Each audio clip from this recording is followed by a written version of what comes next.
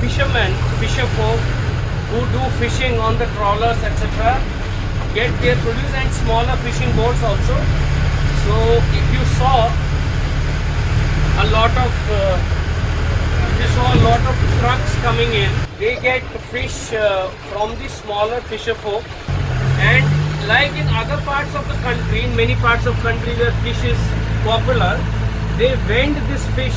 They take 3-4 varieties which they feel will sell in their areas, and they vend this fish in their respective areas.